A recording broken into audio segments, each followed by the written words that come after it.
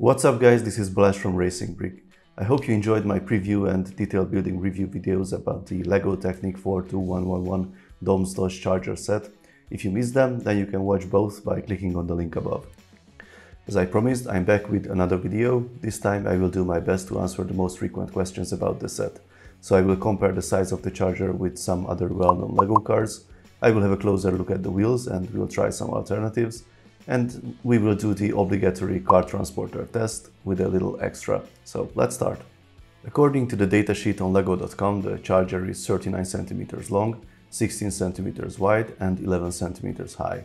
The real-life 1970 Dodge Charger RT was 5.3 meters long, so this means the scale is around 1 to 13.5.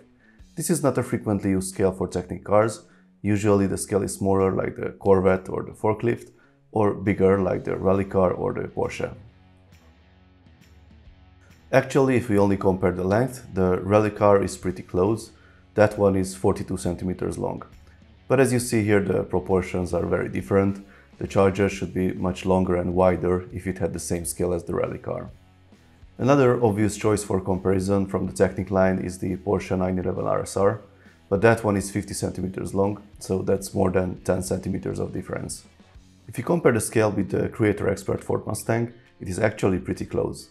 The LEGO Mustang is visibly smaller, but the real-life versions also had this difference, as the Mustang was more than half a meter shorter than the Charger, and it was much narrower as well. Here's a set for comparison that is not a replica of a real-life model, but it is very much related to the Charger. This is the 42041 race truck. And what is the relationship between the two sets? Actually, this was the last and, well, the only Technic set with the exact same rim and tire combination. By the way, this is my custom RC version. I know I still owe you a detailed demonstration. I hope after the lockdown I will have a chance to finish it and film it properly. So, let's see the wheels. I think we can agree that the wheels on the Charger are simply too big. Look at these huge rims and low-profile tires. They're not really good on this car, not even if it's from the Fast and Furious series.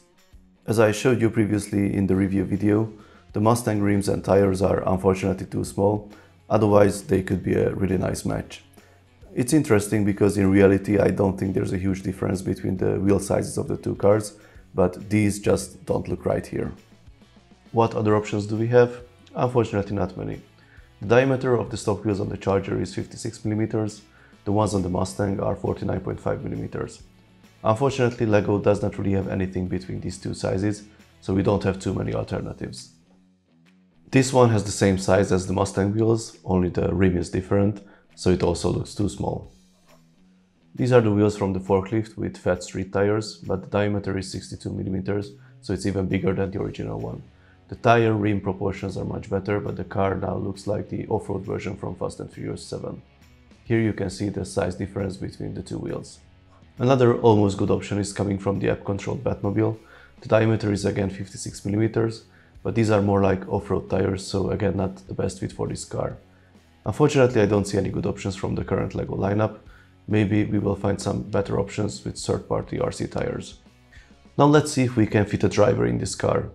The steering wheel seems to be really big, and there's not much space between that and the seat, so our chances are low, but let's give it a try. As you can see, the guy actually fits, but the steering wheel looks huge in front of him. If you close the door, the result is actually not that bad.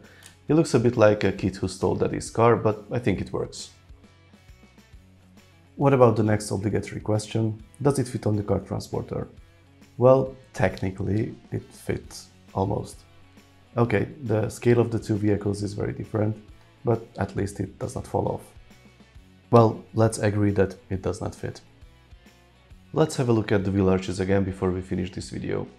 As you see, theoretically they would match the wheels, and I really wanted to see these pieces in black. But if we have a look at it from the side, it becomes clear that the curvature of those wheel arches from the Corvette does not match at all the shape of the Charger. The side of the Charger is supposed to be almost flat, and the shape of this piece is very different. They are okay on the original set because that one is much smaller and there are no big flat surfaces on the side of the car. So that was my second video about the Charger.